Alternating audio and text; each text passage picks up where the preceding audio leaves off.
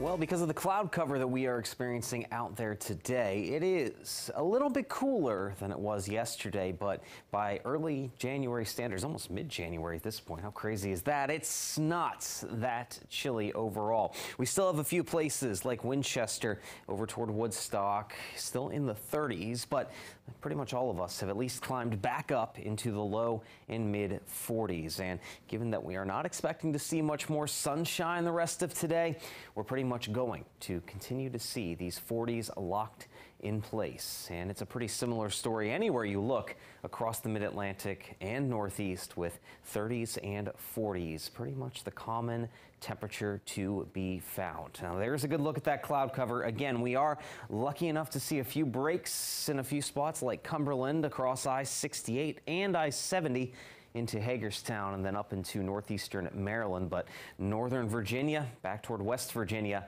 locked in with those gray skies at the current moment. So these clouds, the best way to describe them is pesky, and they're going to stick around the rest of the day today. Now, we will see a little bit of clearing tonight before another wave of clouds rolls in on Wednesday, but we are going to continue to stay dry that entire time up until some isolated showers make their way in late on Wednesday night, and then another wave of steadier rainfall is expected late in the day on Thursday, mostly into your Thursday night. That will be our one stretch of soggy weather for this week, and then a cold front will sweep across the area, make things breezy on Friday as things dry out to the east. But given that we will drop temperatures a little bit and there's going to be some backside moisture with this latest system, some snow showers are likely to develop across the mountains on Friday, but no concern of snowfall anytime soon over the next few days for anybody here. We're just going to continue to see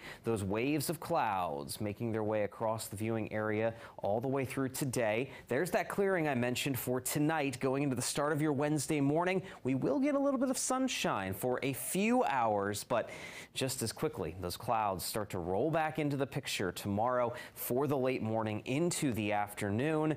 And then, like I mentioned, it stays dry all the way up until Wednesday night, and that's when that first bit of rainfall is likely to develop, mostly over West Virginia and western Maryland, but a few of those showers could make it all the way over to the I-95 corridor and the DC Metro by Thursday morning. Just enough to make things a bit soggy, but we're not talking about any sort of prolonged rainfall until we get later in the day on Thursday. So that's the good news there if you're looking to avoid any of that soggier weather, but it's eventually going to start to make its way into the picture, no doubt about it. Now, temperature-wise, well, things are going to stay a little bit cool, but not all that bad this afternoon, staying in those low to mid 40s in most locations. Tonight, given the fact that we break up the clouds for a bit, we will see those low temperatures drop down to, if not slightly below, the freezing mark. And then once again tomorrow, with a mostly cloudy sky, expect those temperatures to be right about the same as today, mid to upper 40s. There's that soggier weather again for that brief time going toward the end of the week. Mountain snow showers will continue into the start of the weekend, and then we see the sunshine return with temperatures staying in the 40s.